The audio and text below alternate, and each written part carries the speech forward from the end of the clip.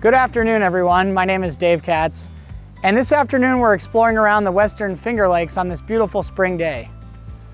This is my first time here, and we've come to explore a fascinating conservation story which has led to the protection of two beautiful lakes, Hemlock and Canadice.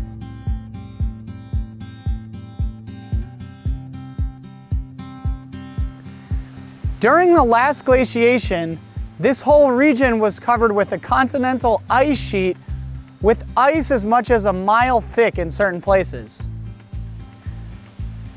The erosional force of this thick ice helped deepen existing drainages, and when the glaciers retreated, they filled with water and created these lakes we see today.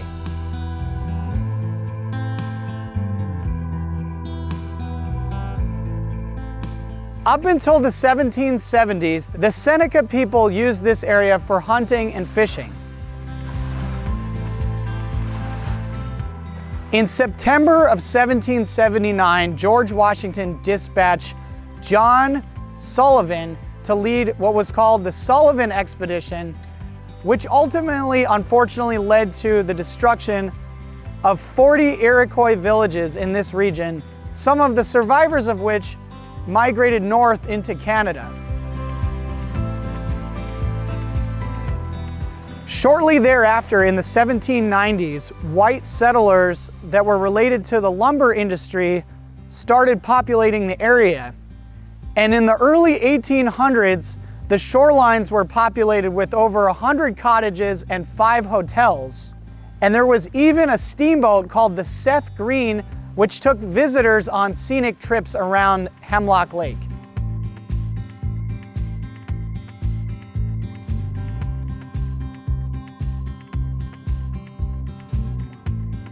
However, in the mid-1800s, the city of Rochester suffered a massive outbreak of illness that was related to contaminated drinking water, and in 1852 approved the construction of a 16-mile gravity-fed pipeline that would supply the city of Rochester with clean drinking water from Hemlock and Canadice lakes, which was completed in 1876.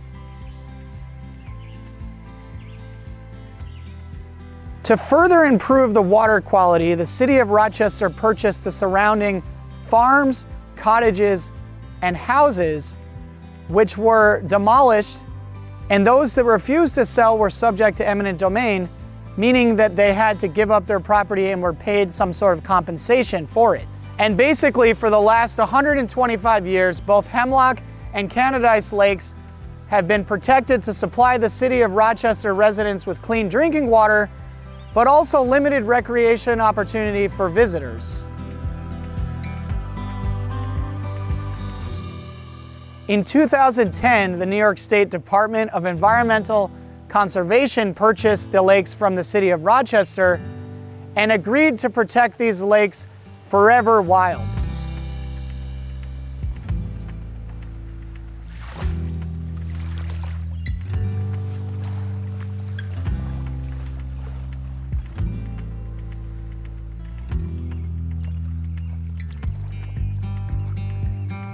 Hemlock Lake is about 11 miles long and about a half a mile wide, but only about 40 feet deep. Swimming is not allowed here, but fishing is quite popular.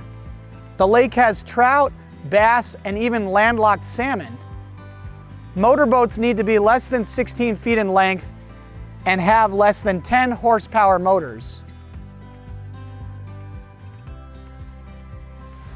Although I visited over 85 countries on 7 continents, I will say, visiting a place for the first time never gets old. And even better when the place is near your home and you can easily return to visit. I can't wait to come back here in the late summer or even fall, potentially even winter, and see how this beautiful landscape has changed. Hope you all have enjoyed this video, and I hope you're all having a great day wherever you are.